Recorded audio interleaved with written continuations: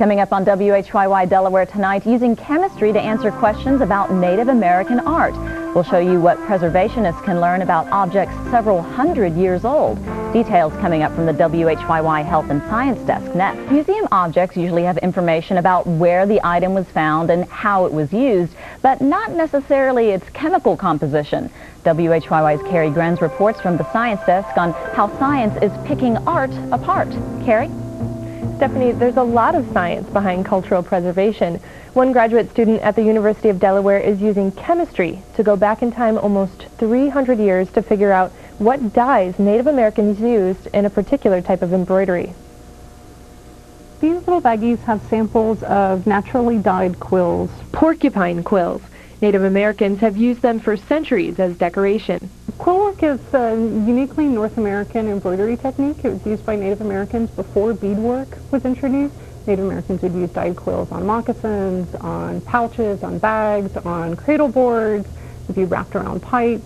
Doctoral student Christina Cole says people generally know who made particular pieces of quill work, but not how they were made. Once modern dyes were introduced, like wit dyes, their precursors from the 1856 forward, we sort of lost track of what the original materials were. So there's a little bit of this knowledge gap. Cole is very carefully swabbing quills to get a sample of their dyes. Then she puts them through a chemical screen to find out what they're made of.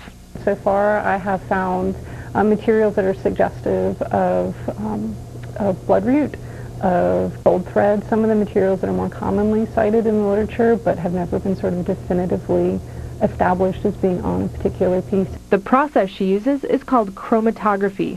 Chromatography is the science of separating compounds into their individual components. Stephen Miles is the general manager at Analtech, which makes chromatography equipment. He gives us a demonstration of how it works.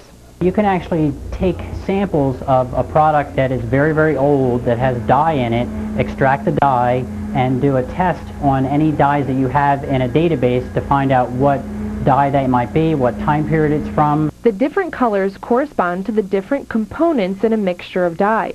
Christina Cole says the answers to her investigation could shed light on early American trading. Knowing, for instance, that a particular dye stuff came from Nova Scotia, if you have a piece of quill work from Nova Scotia as opposed to a dye that came, say, from British Columbia, could tell you a lot more about the trade routes that might have been in place at the time. Cole expects that some of her results may also contradict assumptions that people have had about how Native American quill work was made.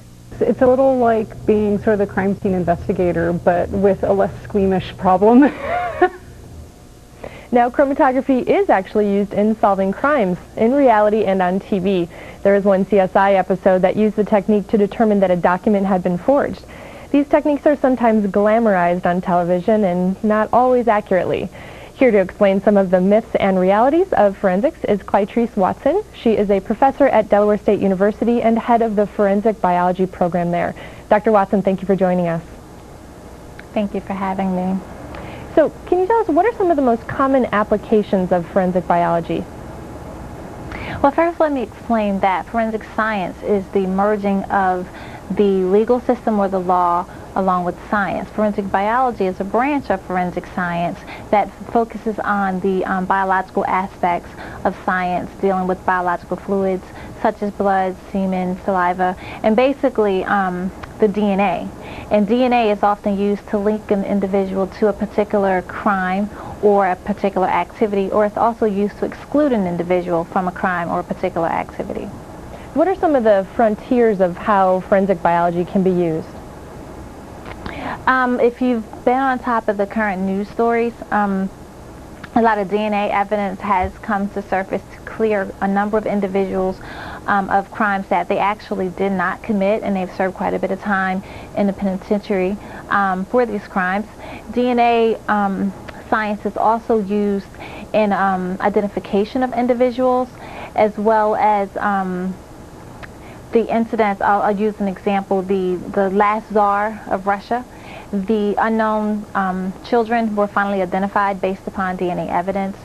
And forensic science is also used in the area of food science. if you remember the current outbreak of salmonella with tomatoes, and the USDA actually had to go through and identify the source of the salmonella contamination, and that's a form of forensic science but related to the food industry. Yeah, it's fascinating. Last question, just very quickly then, what are some of the myths about forensic biology? What can't it do that people are sort of led to believe that it can do? Very quickly. A lot of our students come to our program and they think that they're going to be CSI and they're going to conduct these studies like it's done on TV. That is glamorized, and you cannot solve a crime in an hour. You don't get DNA evidence or chemical evidence in an hour. So students as well as the public need to understand that what you see on TV is basically Hollywood effects. The real activities that take place in the lab take time, take a lot of work and effort, and is not as easy as what you may see on television. Great. Well, I'm sure your students are learning that there.